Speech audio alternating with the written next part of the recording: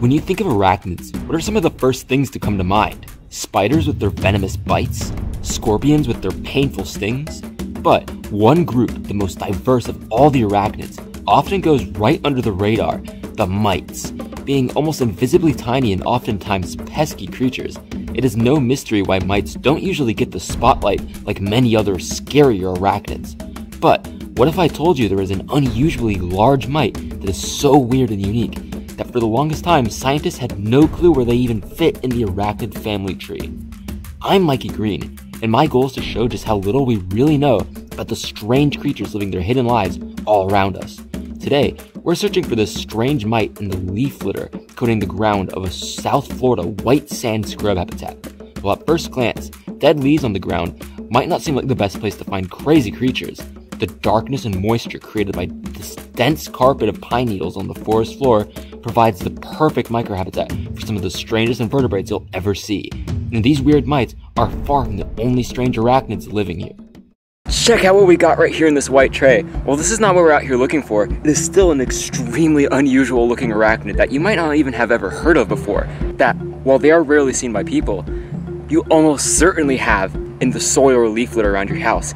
This is a pseudoscorpion. And while it might look like a very small scorpion without a tail, what you might be able to gather by its name is that it actually is not a real scorpion. They are their own distinct and separate group of arachnids, characterized by their lack of a venomous stinger, but presence of those sharp scorpion-like claws.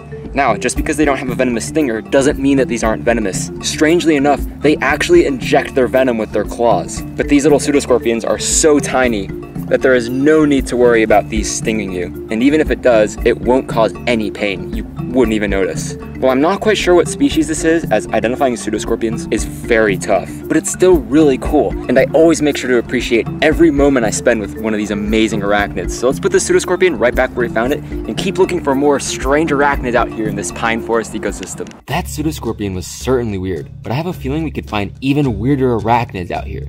And as expected, with some more time spent sifting the leaf litter, I finally noticed the shape of what could be our mite target. Let's take a look. Right in here is exactly what we were out here looking for. One of these amazing Opilioacarid is right in here. Let's get it out of this tray and up close to the camera so we can learn all about this amazing creature. Check this little creature out, right on my hand. That right there is one of the most primitive arachnids in the entire world. This is a member of the family Opilioacaridae. Now, at the current moment, I'm not entirely sure what species this is, as there's not too many public resources about these strange animals.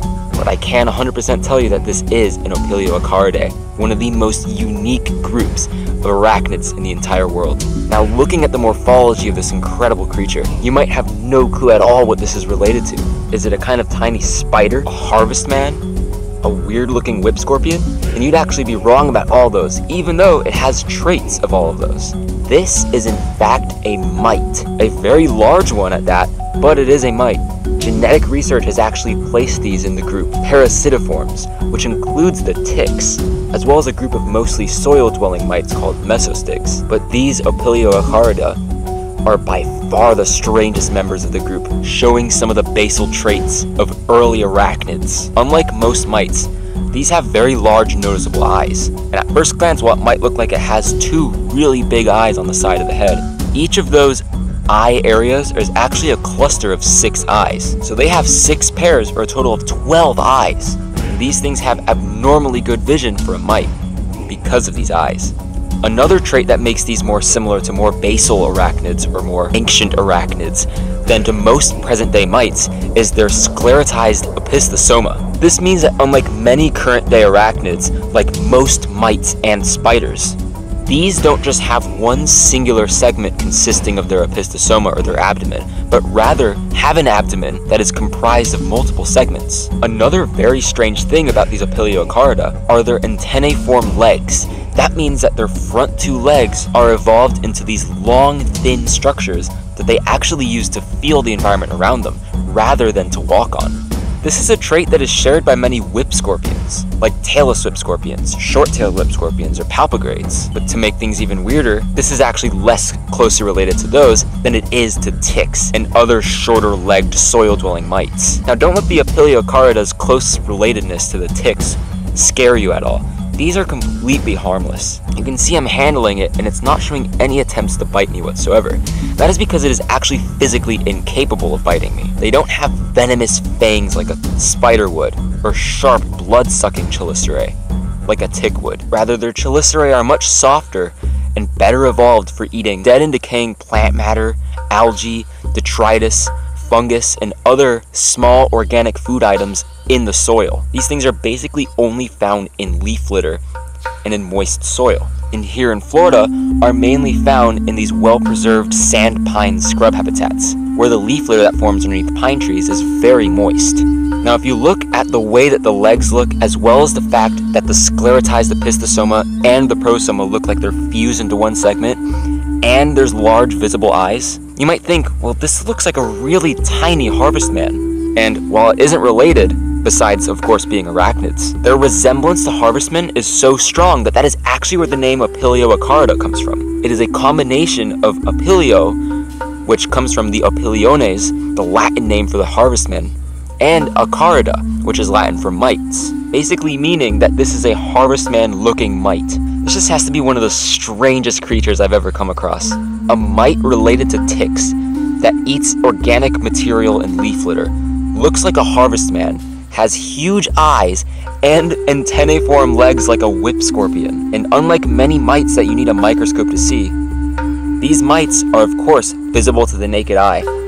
These Opilioacarida can grow up to 4 millimeters in length, and while that might sound tiny, that's about the same size as some of the ants living in this leaf litter, which is really unusually large for mites. And I wonder if that kind of purplish blue coloration that these Opilioacarida have serves some sort of purpose. I'm not sure about that, but it really does make them look even more unique than they already are. And these mites are extremely rarely seen by humans because of their very, very secretive nature. So I'm extremely privileged, and you should feel the same about being able to have an amazingly rare interaction with an incredibly special kind of mite. This is exactly what I love about getting out here and exploring nature. You never know when you're gonna find something that very little other people, or maybe even no one at all, has ever seen before. And this unique mite right here is an amazing sign of the fact that we still have so much more to learn about what is going on, even in the leaf litter right under our own feet that we walk on every day. So I feel like this is a great time to put this amazing Opilioacarida mite right back where we found it. I hope you enjoyed learning about this amazing mite with me. And if you enjoyed this video, then make sure to check out this video right here, where we find an even rarer mite like arachnid in leaf litter as well, the micro whip scorpion. See you there!